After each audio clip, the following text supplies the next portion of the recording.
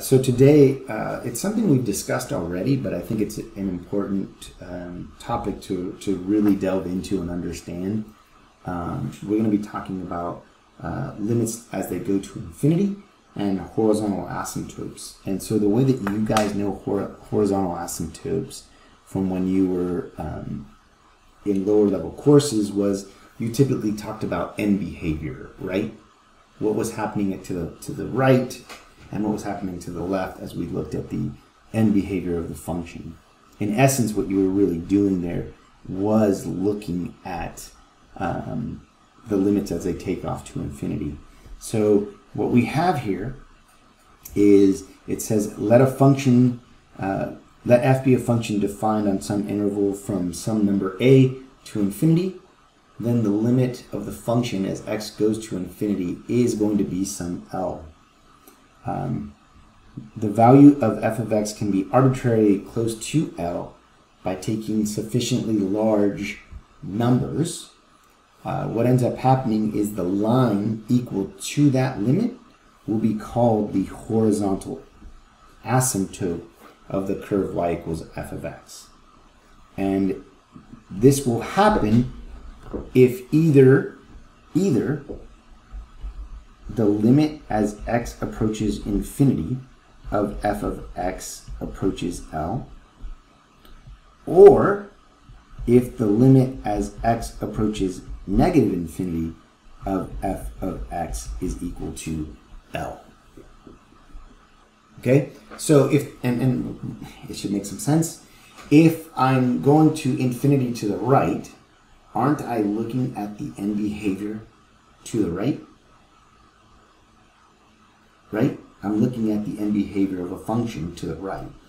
And if I go to negative infinity, I'm looking at the end behavior going to the left. So one way to think of it is if I had a graph, right, and I had something that looked like, I don't know,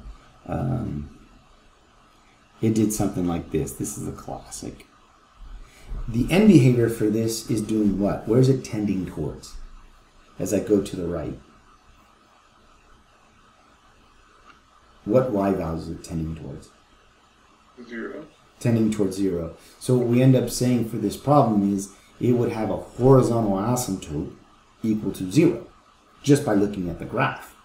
But if we took the limit of this function as it went to infinity, we would see that it was going to 0, and that is the higher level understanding of why the limit or why the function has a horizontal asymptote that is specifically y equals 0. Does that make sense? Can you say that again? Yeah, so basically in this problem, what I'm saying is the limit as x would take off to infinity of whatever this function is going to be 0, right? Since the limit as it goes to infinity is equal to 0, the horizontal asymptote has to be y equals 0. That's the calculus way of saying we have a horizontal asymptote. Okay? Then there's a theorem I'd like to share with you, and this theorem is saying that if r is some number greater than 0, it's a rational number, then what we end up having is this. The limit as x approaches infinity of 1 over x to the r is going to be equal to 0. So basically 1 over x to any rational exponent is going to have a limit that goes to 0.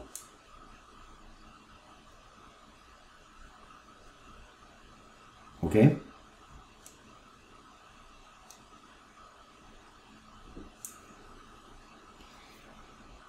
And then by the same token, if x goes to negative infinity of 1 over x to the r, that's also going to be equal to 0.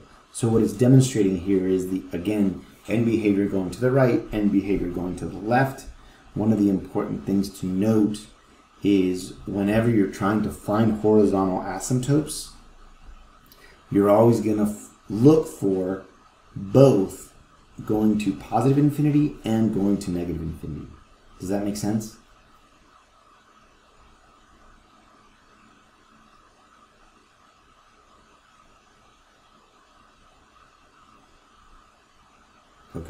Remember that. It's when I put this on an exam, you're going to have to check both infinities, okay? Let me do an example for you guys so you guys can see. So by the theorem that we already have, we know that this is going to be equal to 0, correct? But to demonstrate that, the way that we can do this is we're going to use some of the limit laws that we used in the past. And so I'm going to take the limit as x goes to infinity of 2 over the limit as x goes to infinity of x. This numerator is going to end up being what value?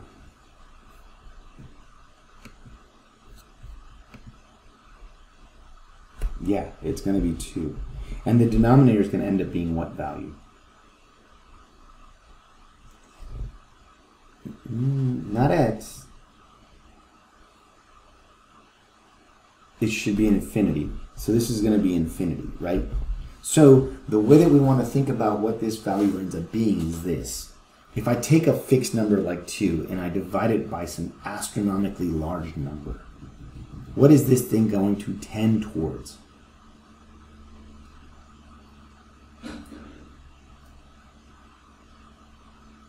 What do you guys think?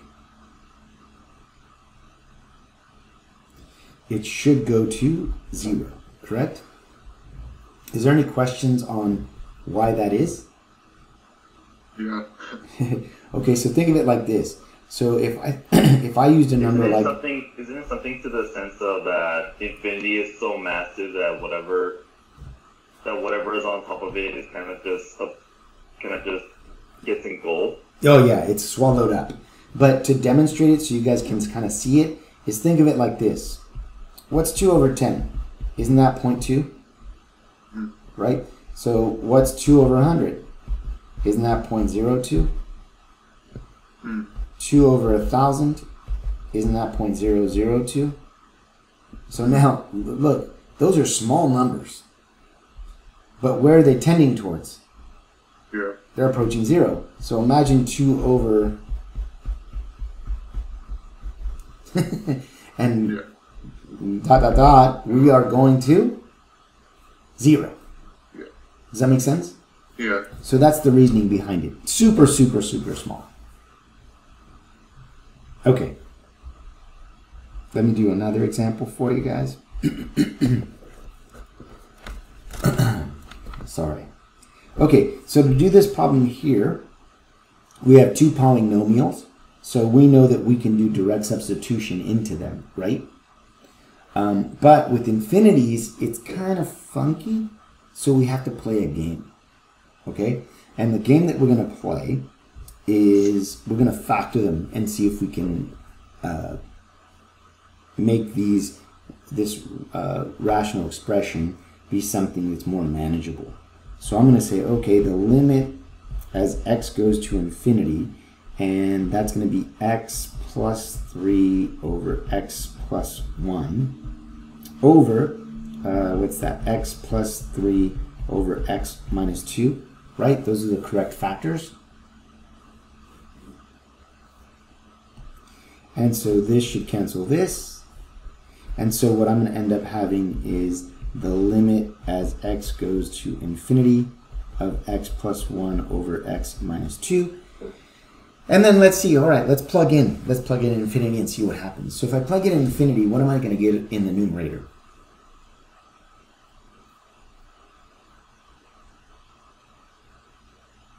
Very big number. A very big number, right? Huge. We're going to get infinity, okay? And if we plug in infinity in the denominator, what are we going to get?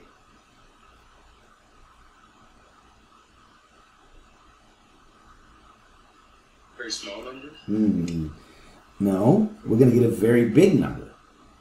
That would be infinity as well, wouldn't it? Correct. So we end up with infinity over infinity. And if you have infinity over infinity, is that equal to 1? No. Isn't it? We don't know. So don't make that mistake. We don't know. Because one infinity may be different than another infinity. It's not undefined. So don't get that twisted. But one infinity may be slightly bigger than the other infinity. Okay? So we don't know, so we need to do more trickery to this. So what I'm going to do is I'm going to do this cool little trick. I'm going to divide top and bottom by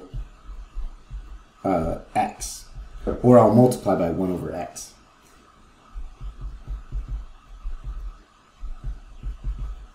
Doesn't that give me 1 plus 1 over x over 1 minus 2 over x? Correct? Okay. Trick that we learned today. What is this equal to? If I apply the limit. 0. What about this one? 0. 0. So now what we end up with is 1 over 1, which is equal to 1. Okay? I don't want you to get it twisted that the answer is 1 infinity over infinity, because that's not true. I could change this problem just a little bit. If I'd have put a 2 here, wouldn't that problem right there still be infinity over infinity? Right? Wouldn't this be still infinity over infinity? But this would actually still have a 2, which would mean this would become a 2, which means the answer here would be a 2. So don't mess that up. Be careful with that. Can you tell me why you divided everything by x in like the third step? Yeah, so it's just one of the tricks that we do. Since we're going to infinity, we definitely know we're not going to be dividing by 0. So it's safe to divide by any number that x ends up being. So it ends up being an algebraic trick that we can do. Okay, thank you. So again, just explaining the 2 piece. So if I had a 2 here, okay, we said that that would have been infinity and this would have been infinity, right? So if we would have said infinity over infinity, oh, that equals 1, I'm trying to show you that that's a mistake, and here's why. Because this would end up having a 2 here, correct? So what's 2x over x end up being? The x's could cancel, and this would become a 2, right? Do you guys follow me? And so that would mean this is the 2. So then this is 2 over 1, which ends up being 2. So infinity over infinity, in this case, is equal to 2. It's pretty crazy. And I'll do a bunch of problems where what you think is what infinity should be ends up being something totally different. One of the things that's actually quite odd is infinity is something that isn't obvious, right? So if I take the whole numbers, they're infinite whole numbers, correct? Right? Huge, infinite whole numbers. But I'm telling you that the numbers between 0 and 1 are bigger than the whole numbers.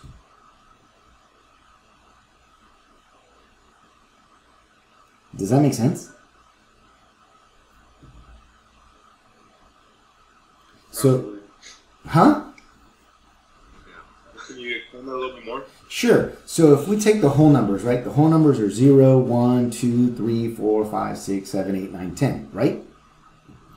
The numbers between 0 and 1, there's more numbers between 0 and 1 than there is from 0 to infinity for whole numbers. And I'll show you just real quick.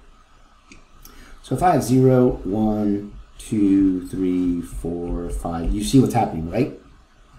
Between 0 and 1, I'll make it big. All I have to do is take the reciprocals of the numbers, right? 0 is going to be 0. 1 is there, so they're the same. 1, or 2 is the same, takes a place of 1/2, right? 3, 1/3, smaller. 1/4, 1/5, 1/6. Do you see that all the whole numbers end up falling in between here after 5? Oh, okay. We never even dealt with this section of numbers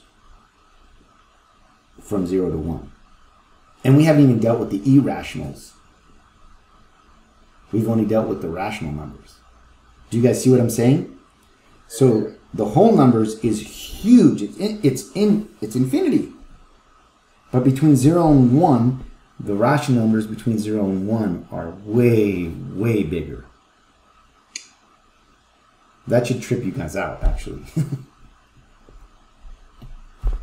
Okay, so understanding infinity and things like that is far more abstract than we realize. Okay? So be careful. Question? Sure. So for this example that we were just doing, what would be the actual answer? 1, or is that you just checking? Oh, no. The answer is 1 in this case. This is the answer.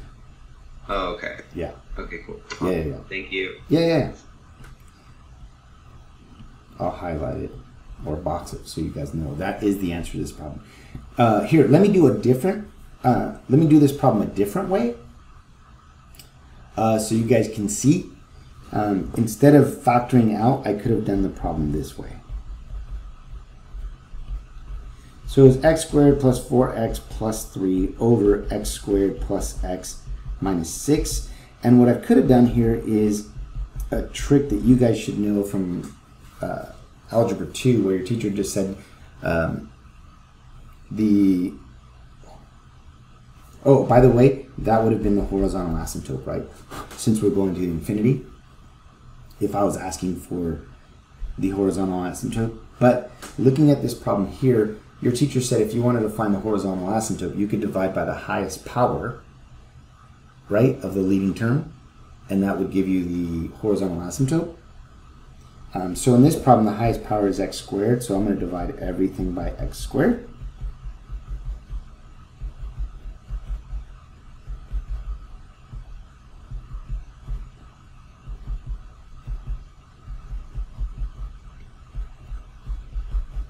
Just showing you another way. So what ends up happening to this, this, and this? As I apply the limit to those, what do they become? 0. They all become 0, right?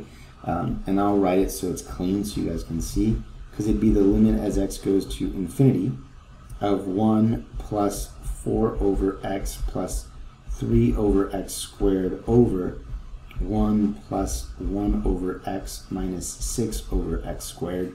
And you can see that those all fall under that theorem that I gave you. As it goes to infinity, they are equal to 0. Right? And so we end up with 1 over 1, which is that same answer that we had of 1.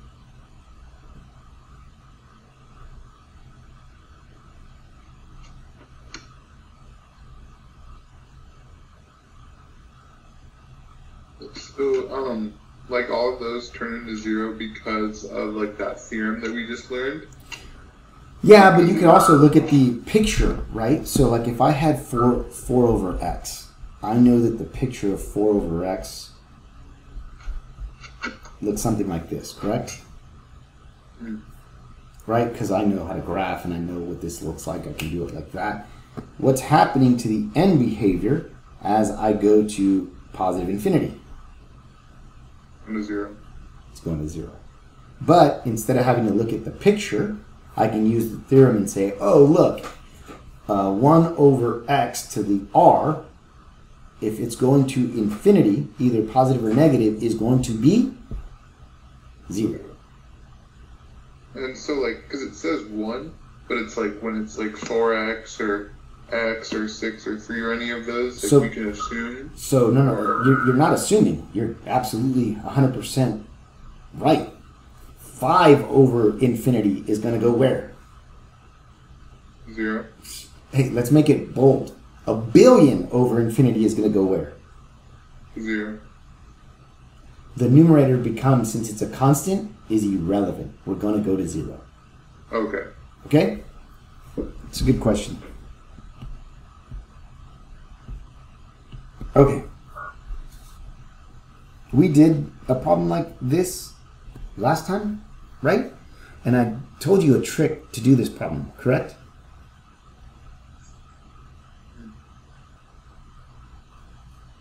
Right?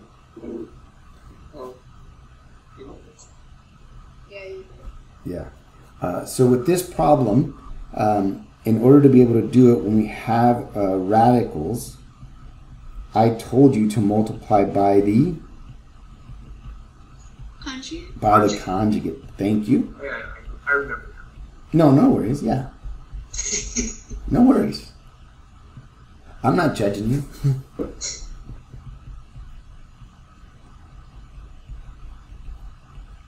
Okay. What's going to happen is in the numerator, please tell me if I'm going too fast because I don't want to freak you guys out. I end up getting x squared minus 2x over x minus x squared plus 2x. Is everyone okay with that, or did I skip too many steps?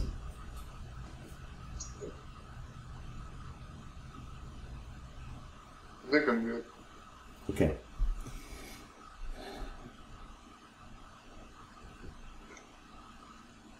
Now what I'm going to do, let me mute you guys just so we don't, I get like a ringing.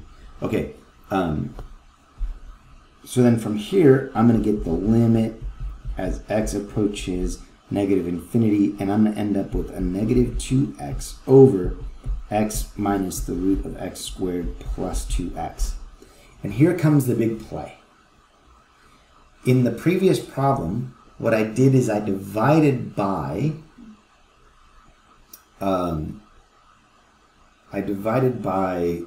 x top and bottom, right? Or I divided by x squared top and bottom, correct? So in this case, what I'm going to do is I'm going to do that same principle, but something interesting is going to happen. So this is critical that you guys pay attention to this. So the limit as x goes to negative infinity, if I divide the top by x and the bottom by x, when I go into the root, that x becomes what?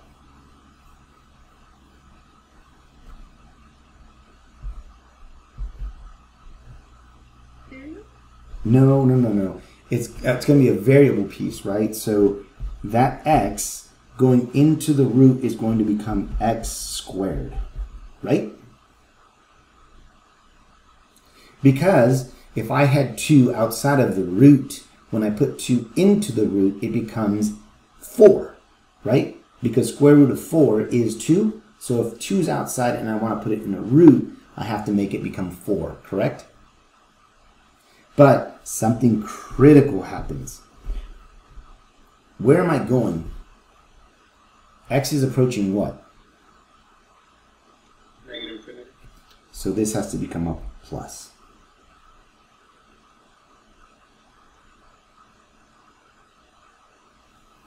Do you guys know why? Because it's coming from the right. No. On the positive side. No, it's because x is actually negative x, right? Because I can't write it as negative x. It's coming from the negative x position. So if I have x and I put it into a root, it has to become x squared, right? But didn't I tell you that the square root of x squared is absolute value of x last time? And in absolute value of x, the definition is twofold. It's negative x or x, right? I even said 0. So this one is this is this is as if x is less than 0. Well, aren't we in the x's that are less than 0 in this case?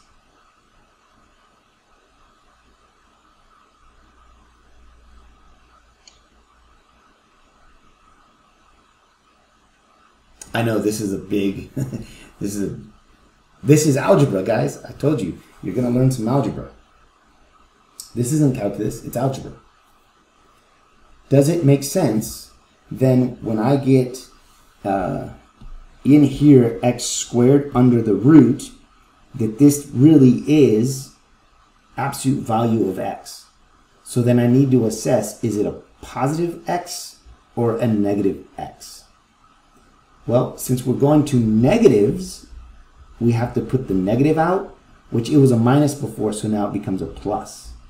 If I had been going to positive infinity, would I have changed this sign? No. No. Oh, okay. Okay, someone asked the question. Let me see. Is x under the root supposed to be 2x, or did something happen to...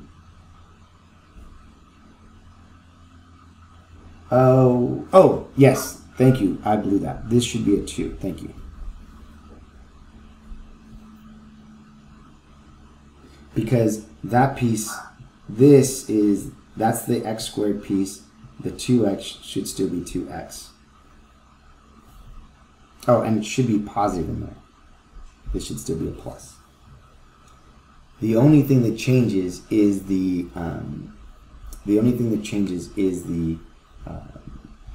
value, the sign in front of the root. Are we okay with that? So this case is going to happen. Quite a bit. So it's important you guys understand it. Okay. Okay, that's good, Carol. I'm glad you feel better.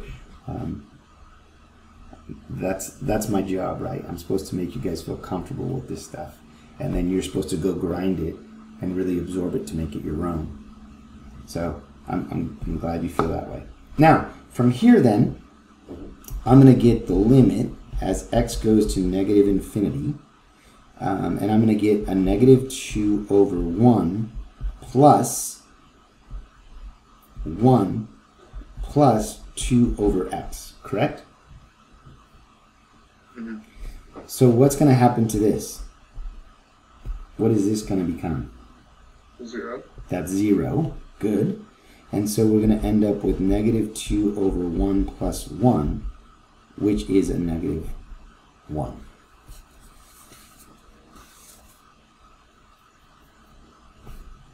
Does that make sense? Mm-hmm.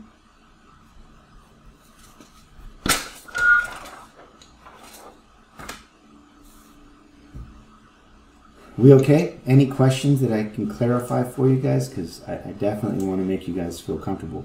Okay, so we got to remember that the square root can give one of the three. And we got to pick the one that's appropriate for the problem we are working on. In this case, as the limit approaches negative 2. Yes. So if it's 0, that's not going to be uninteresting. So we're either going to care if it's going to positive infinity or to negative infinity. And then what that does is when we take an x and put it inside of the root, we need to decide, do we change the sign in front of the root so that we get the right answer? Does that make sense? So I'll show you guys in a concrete example, okay? And I did it last time with you guys, but I want to show it again. So if I had negative 2, and I put it into the root and square it, I need to use the negative case here, and I'll do it in a different color, in order to be able to get the correct answer of negative 2. Does that make sense? If I had the positive case, I should make this, let me make this negative 4. That way it's clear. No. I was right. What am I tripping on? Negative 2 works. Now, if I did the positive case, right, 2, that would be the square root of 2 squared. Do I need a negative or do I need a change of sign in front of that one?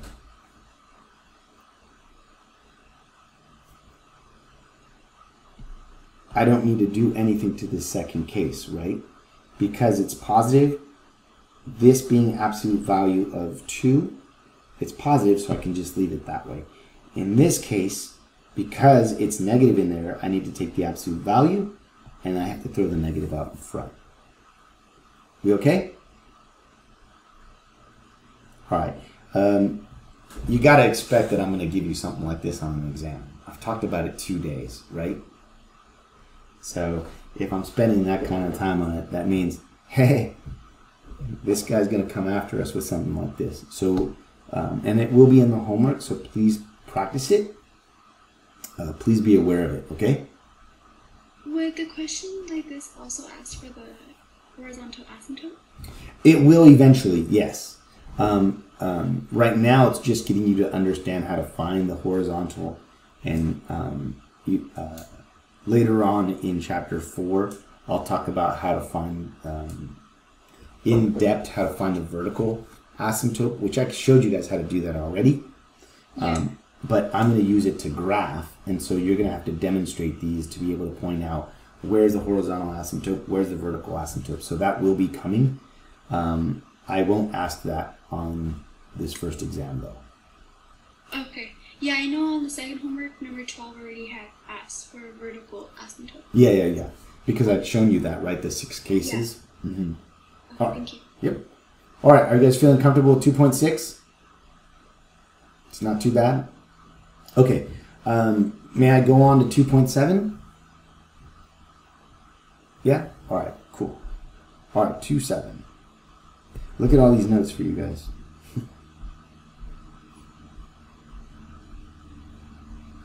All right. Here is 2.7.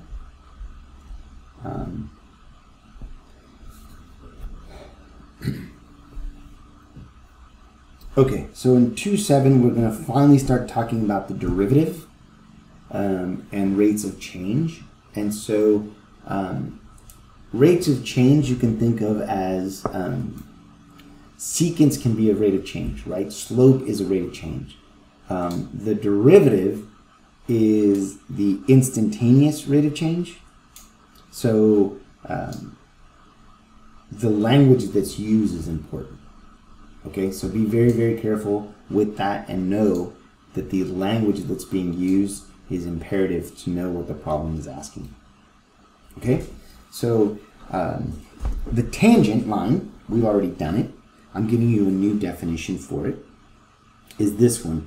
Now I'm using f of a plus h minus f of a all over h, and I'm having h go to 0. Okay?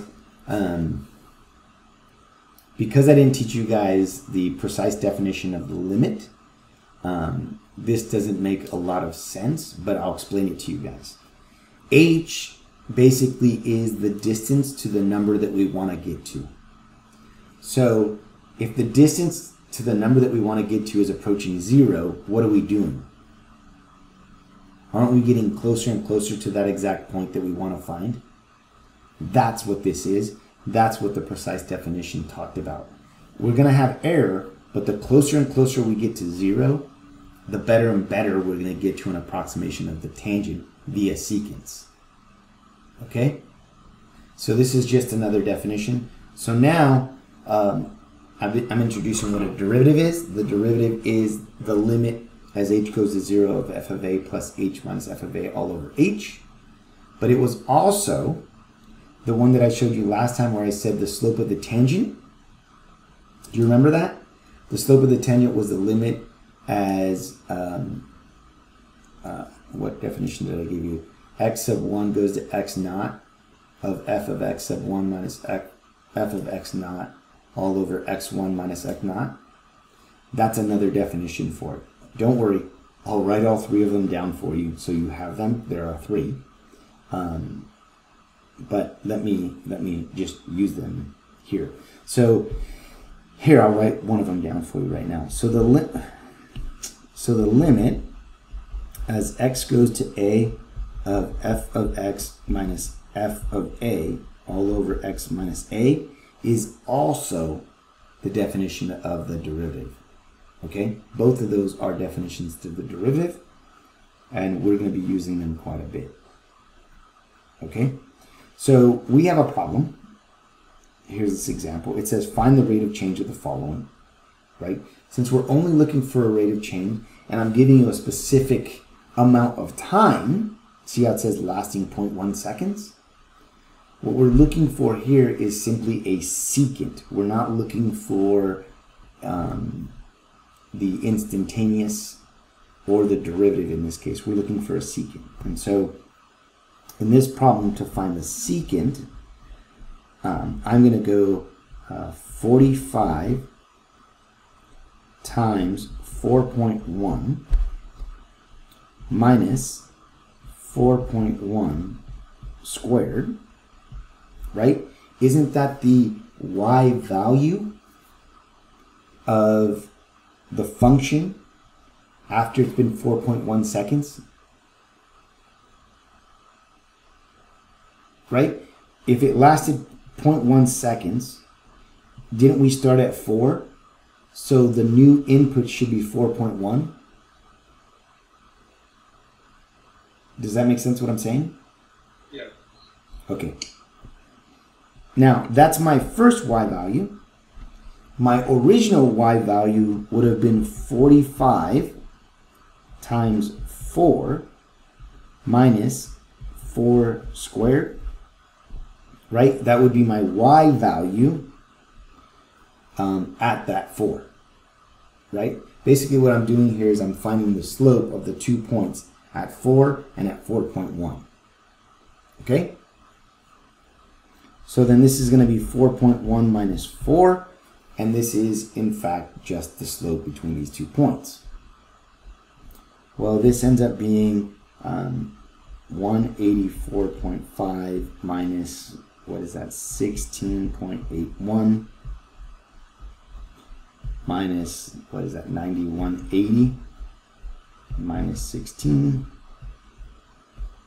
all over 0.1. And so that's going to give me 167.69 minus 164 over 0.1, which is 3.69 over 0.1, which gives me 36.9, whatever the units are for this thing per second. Does that make sense? So it'll be units per second. Because remember that a secant and a tangent end up being a rate of change, and in this case we know it's per second. So position change per second. And position change per second is a velocity or a speed, right? Okay. Are you guys feeling overwhelmed, or are you guys okay? So this is using that formula, like up there? No, so this one I didn't use the formula that's up there. I actually used this one. Okay. And the reason you know that is you see how there's x minus a? Uh-huh. This one only has h. Mm-hmm. Don't worry, I'll use one where I only use h. It's coming. You're not going to like it, but it's coming. Okay. So, the important ideas that I talked about. Average velocity is a secant, right? Instantaneous velocity is a tangent. So it's the one that's going to use the limit. The one without the limit is an average velocity. The one with the limit is an instantaneous velocity. Okay? So when questions are asked of you, you're going to want to know, is it instantaneous or is it average? Does that make sense? All right. Here, let me do this next example, and we'll go from there. Okay, so in this example it says find the slope of the tangent. So if we're looking for the slope of the tangent, we're looking for the one that uses the limit. Okay? So as soon as it says the word tangent, we're looking for a limit. Cool? And it says for this curve at the point 1, 0. So if it's giving us the point 1, 0, this is my A, this is my f of A. So I already have a point.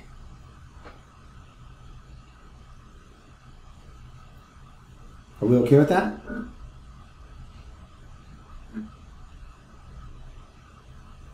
Yes? Yes. Okay. So then from here, I'm going to use the limit as x approaches A. Oh, and my A in this case is what? It's 1, right? My A is 1.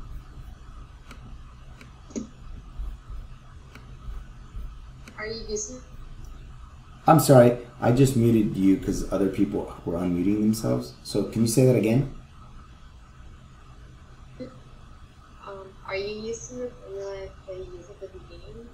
So I'm using the f of A, I'm using this one. So the limit as x approaches A of f of x minus f of A over x minus A. Okay, thank you. Just so you know. I'll explain when I use the other one and why I use the other one in just a bit. But in this case, because I'm given a point, I'm given f of A and I'm given A and f of A, it's just useful to use that one. Okay? So the limit as x approaches 1 of x minus x cubed, and then it's minus 0 over x minus 1. Are we okay with that?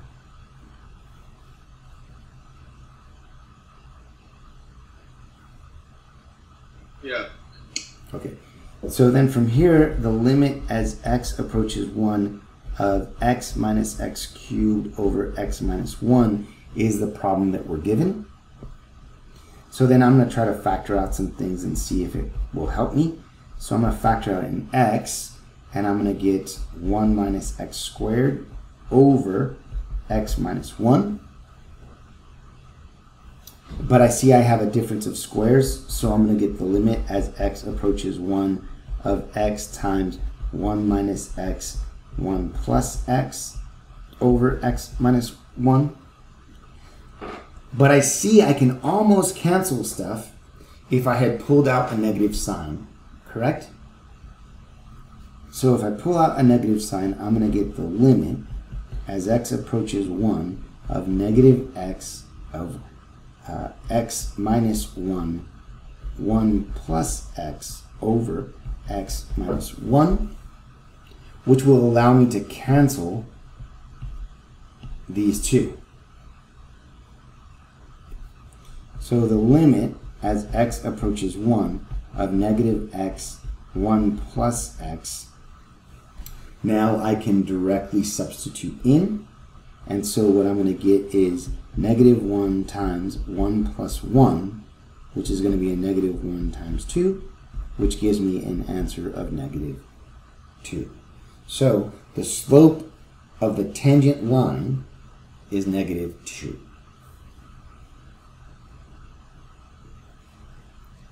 We all right?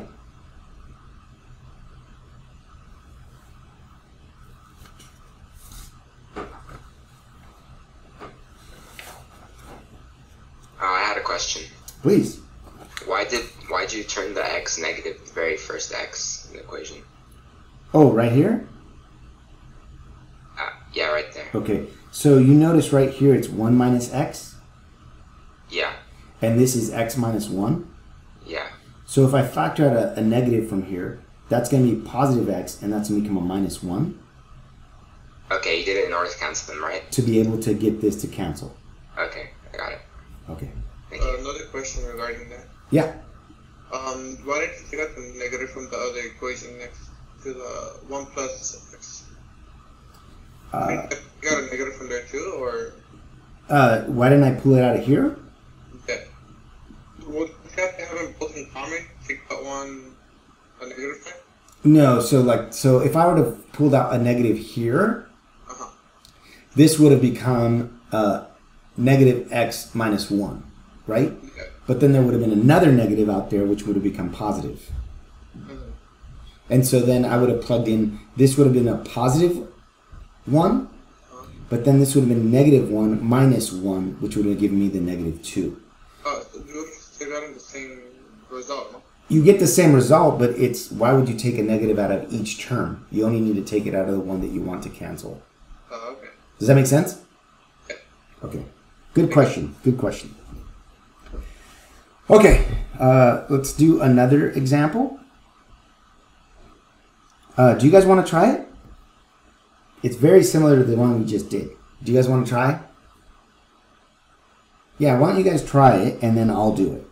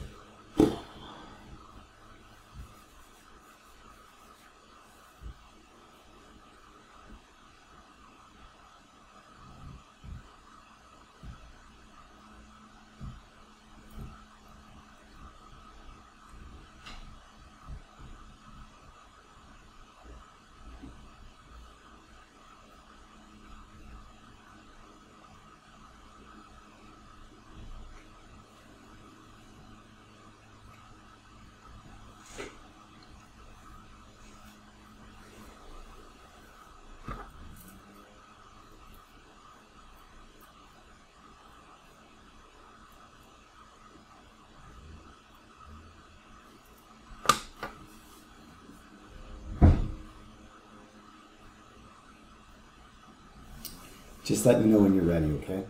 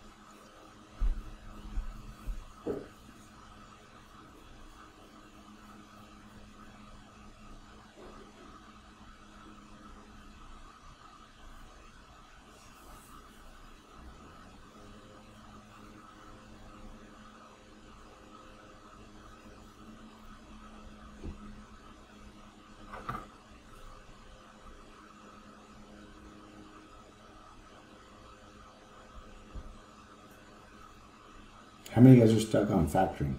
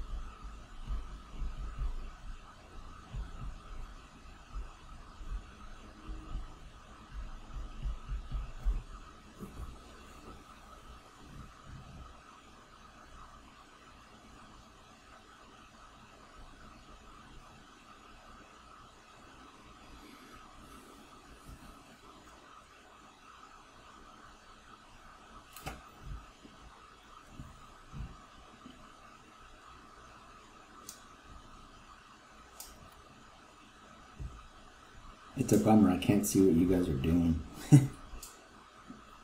So I could give you some guidance.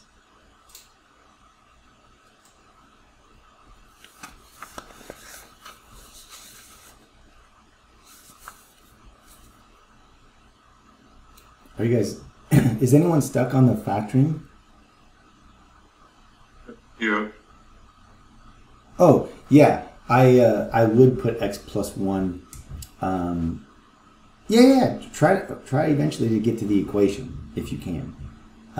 It will eventually become x plus 1 in the denominator. I'm sure a lot of you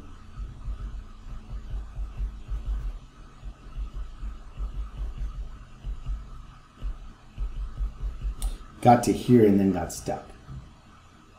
Were you able to go beyond that? Or did most of you get stuck here? It makes sense that that would happen because the numerator is factorable, but you need to know how to factor it. So there's a few ways to do it. Oh, that's funny. The factorization ends up being this.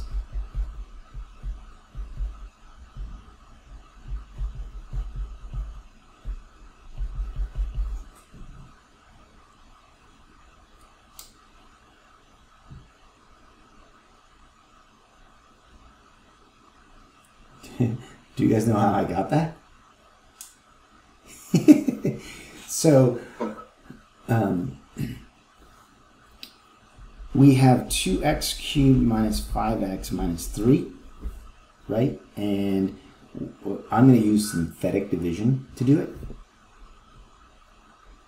So it's 2x cubed minus 5x minus 3. And I know that p over q are the options for the factors of this thing, correct? If we're going to have rational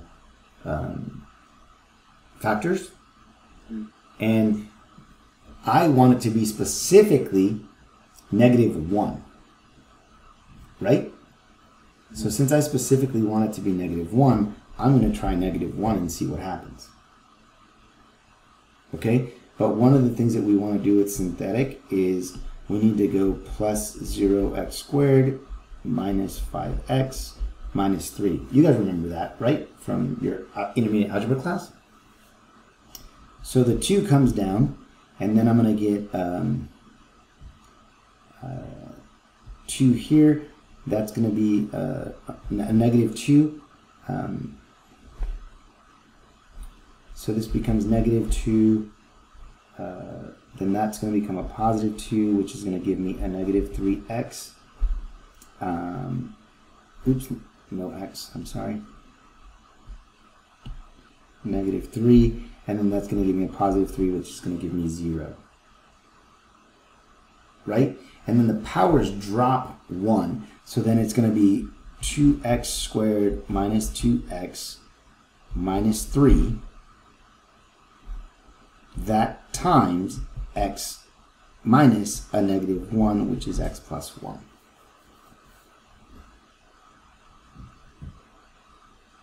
But this means that you have all of your tools that you know from Algebra 1 and Algebra 2.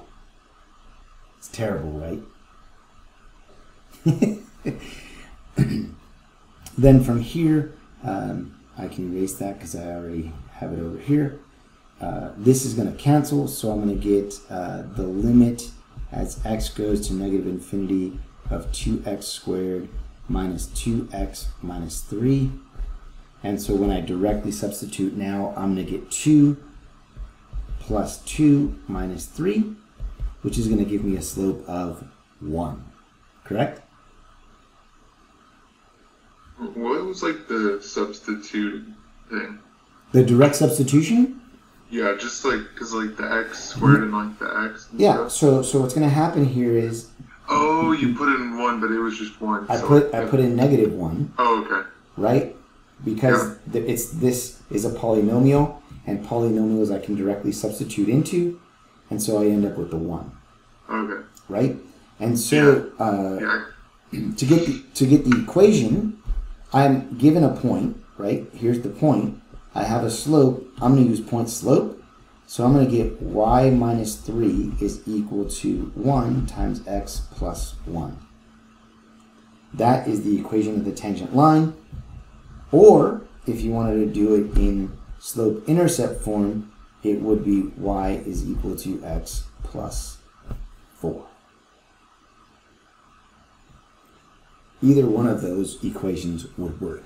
I think on WebAssign, they typically want the slope-intercept form, but either one of them works. 4-1. That's right. Isn't that crazy? It's pretty cool math. Alright, now I'm about to drive you nuts. Are you guys ready? Guess so. Okay. Now, one thing that's important is remember synthetic division as an option for finding factors. Okay? It's a tool that will be needed and used. Ray, you need some more time to write this stuff down?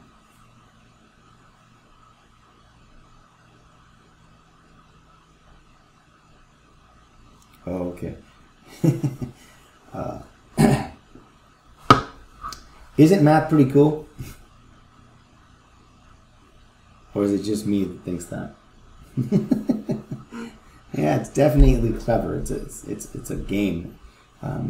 I think I became obsessed with it because I thought of it as puzzles. And I love puzzles, and so yeah, I just got obsessed.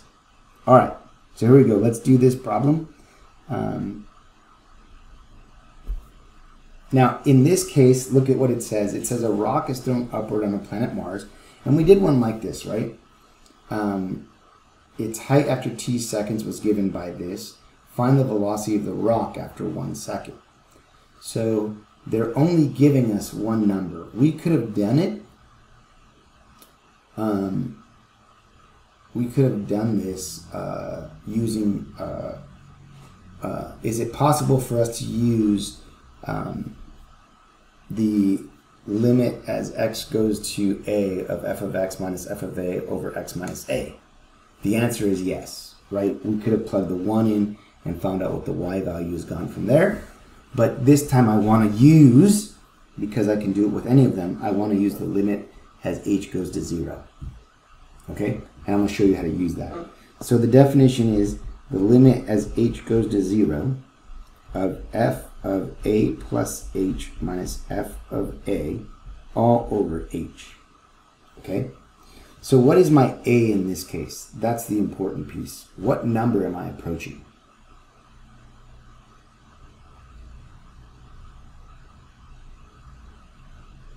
No, not 10.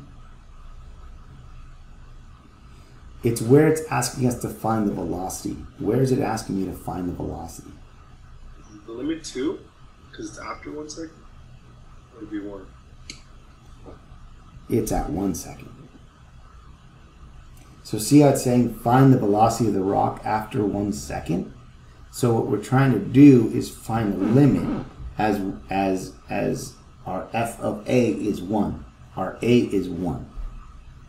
The limit in this case is h going to 0. But we're approaching an a of 1. Does that make sense? Okay. So then from here, since I know my h is 1, I'm going to get the limit as h approaches 0 of f of 1 plus h minus f of 1 all over h. Okay, now we're using function notation, and since we're using function notation, it's about to get cumbersome. Okay, and here's what's going to happen. I'm going to get the limit as h goes to 0 of 10 times 1 plus h minus 1.861 plus h squared minus f of 1,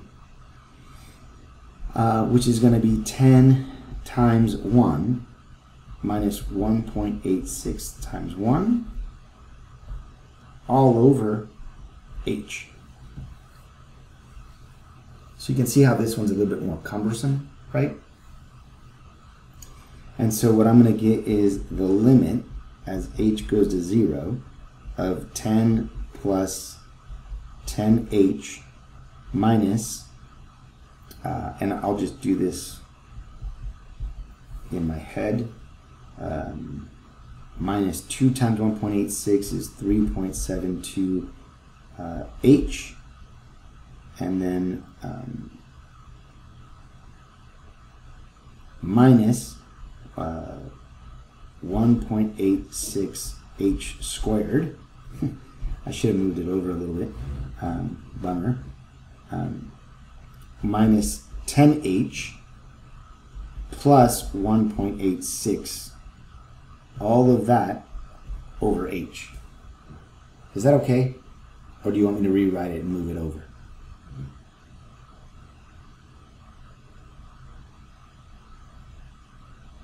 It's up to you guys.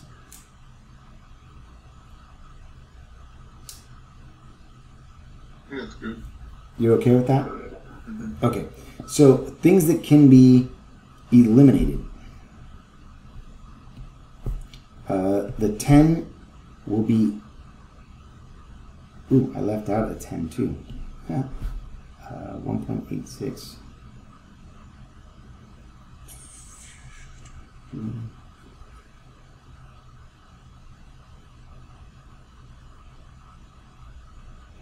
Yeah, there's no h. There's no h on this one. My bad.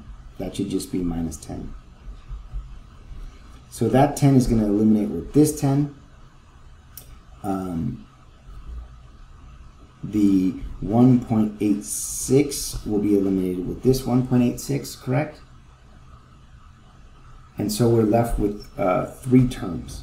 And those 3 terms, I'm going to get the limit as h goes to 0 of 10h minus 3.72h minus 1.86h squared all over h. But guess what we can do? Can you guys see something that we can do? Can't we cancel the h's? Right? So if we cancel the h's, I'm going to get the limit as h goes to 0. What's 10h minus 3.72? Isn't that 6.28 minus 1.86h? Do you guys agree with that? Now when I apply the limit to this, what's going to be left?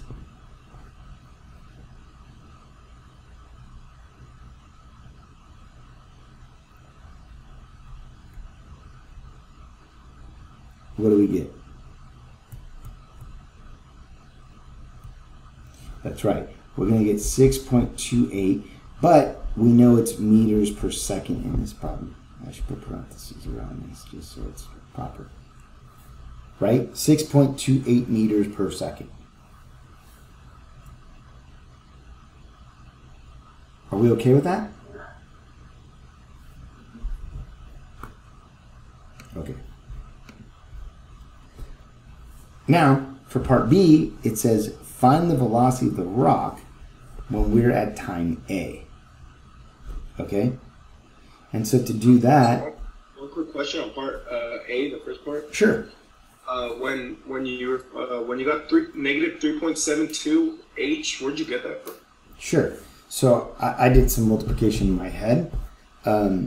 This right here ends up being 1 plus 2h plus h squared, correct? Yeah. So then 1.86 times 2 is that 3.72. All right. Does that make sense? Yeah, so you multiplied it times 2h? Correct. Because of this expansion here. Oh, okay, yeah. I get it. Got it? Okay. Good question. Like I said, there's times that I'm going to take things for granted, or I do them in my head, and call me on it. I'll explain it. Okay?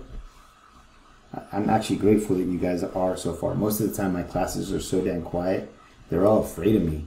Am I that scary? Or is it just the math is? The math is very intimidating. It's just practice. You guys will get it. And I want you guys to feel comfortable. So just talk to me and I'll help you. Okay, so for this next one, we're trying to find it at time is equal to A. So if time is equal to A, the A in this value is A. I know that's not interesting at all, but so we're going to get the limit as h approaches 0 of, oh, it should have been P of t. I put F, whatever. F of A, oops, using the definition, right? F of A plus H minus F of A all over H. And you could put P if you want. I'm just using the same notation that I used from before. But it probably, okay, dang it. This should be a P. I should be disciplined instead of being lazy. This should be a P. This should be a P. Because it's named P, right? Okay. So then if we're going to do this, then everywhere that we see T, we're going to put A plus H. And everywhere we see T, we're going to put A, right? So P of A plus H is going to be 10 times A plus H minus 1.86 A plus H squared minus 10A, and I should put this in parentheses or a bracket, 1.86A squared. Agreed?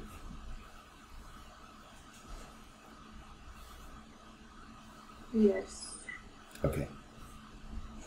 Then expanding this, I'm going to get the limit as h goes to 0 of 10a plus 10h minus 1.86a squared minus 3.72 ah minus 1.86h squared minus 10a plus 1.86a squared all over, that should be h. Did I expand too quickly? Do you need me to explain that? I'll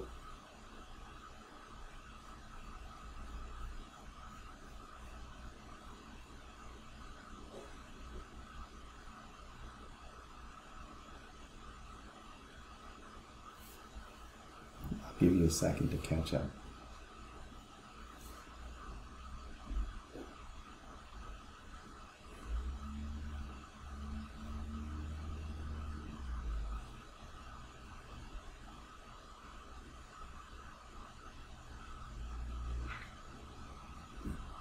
Let me know when you're ready.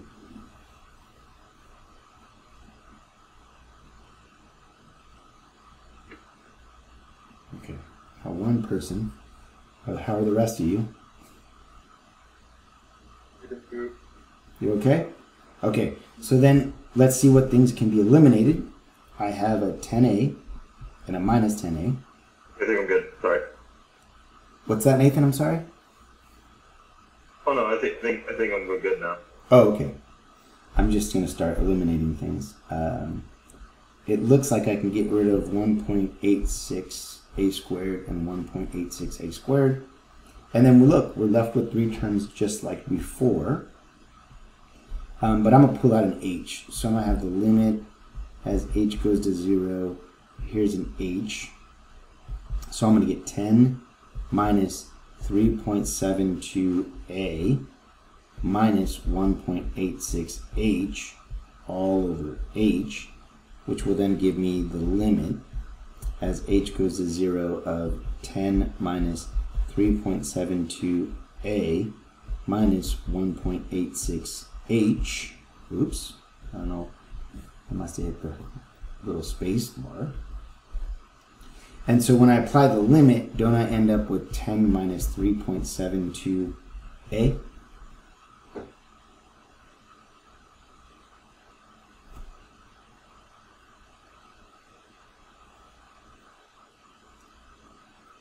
Right? Because 10 is a constant. Negative 3.7a is a constant. But the 1.86h, that has h, so the limit must be applied to that. So this ends up being our result. Now, what's cool about this is a derivative. So at any a for this function, if I wanted to find out what the slope would be, or what the velocity would be, at 1, it's 10 minus 3.72. At 2, it'd be 10 minus, what is that? 7.44. Do you guys get what I'm doing? I'm just plugging in values now for whatever my a is. So now I don't have to do all of these steps up here. By having the derivative, I can now just plug in to this and find out what the slope is for this thing in general. Isn't that cool? You think that's going to be a time saver? Big time. Big time. So why did you remove the negative 1.86h like at the end? Because you were like, we're going to take like the limit. Here? Yeah. So when I apply the limit, what's got h? Only this. Oh. What's 1.86 times 0? Okay. That's like plugging it in. Yeah, it's the direct substitution. Okay. Now, the next part to this problem is asking, when is this thing going to hit the surface? Well, notice that our problem was a height function problem, right? So we can see that it's a height function problem. In fact, let me, right here it says it's a height function problem. And since it's a height function problem, I want to know when the height is going to be what if it's going to hit the surface. 0. 0. So this isn't even a calculus question. It's just telling me, hey, can you find out when this is going to happen? So then 0 is going to be equal to t and 10 minus 1.86t. So it's either at 0 seconds or when 10 minus 1.86t is equal to 0. And that looks like it would be t is equal to 10 divided by 1.86, which I don't know what that is. What is that? Let me get a calculator. 10 divided by 1.86. It'd be approximately 5.37 seconds. Make sense? Now the next question, and this is cool, it says, with what velocity will the rock hit the surface? Right?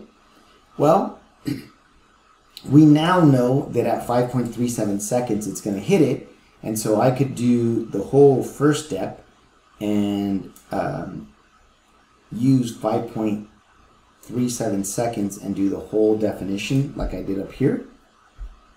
So instead of using 1, I could have plugged in 5.376 or 5.37, but I don't want to do it that way. That's too much dang work. I'm lazy. So instead I'm going to use my shortcut, my derivative. It makes my life way easier. And so what I'm going to do is I'm going to go, okay, what the heck is the velocity? The velocity is going to be 10 minus 3.72 times, and I'm just going to approximate it this time, 3.7 seconds. And so that's going to give me, in fact, there might be a better way to do it. There is a better way. Instead of using the approximation, I'm just going to use the fraction. And here's why. Doesn't 1.86 go into 3.72? It goes into it twice. So I'm going to go 10 minus 2 times 10, which will be 10 minus 20, which means it's going to hit the ground going a negative 10 meters per second. Now, does that make sense? Velocity is a vector, and so it's got magnitude, the 10, and it's got direction. Well, if it's falling towards the ground, shouldn't it be going negative? So this is correct to the reasoning of the problem. I went up, and then I was coming down, and so the velocity on the downward side has to be negative once I've passed the apex, right? Does that make sense? So I see, like, I know that like 1.86 goes into 3.72 twice, but it's like, how do you get it to be that too? Like, do you multiply it by 1.86, or you just like divide them? Yeah, 3.72 divided by 1.86. Okay. So in numbers, right? If I have A times B minus C, algebra, I can go A over C times B. Right? And so in this case, I have 3.72, 10, and 1.86. So now I can go 3.72 divided by 1.86 times 10. That's 2 times 10.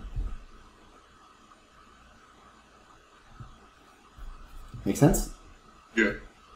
Yeah, God bless algebra. It's going to always punch us in the gut. Okay, are there any questions on this? No? We're good? Okay, I'm going to stop recording here and then see if you guys have any questions on anything else. Hold on 1 second.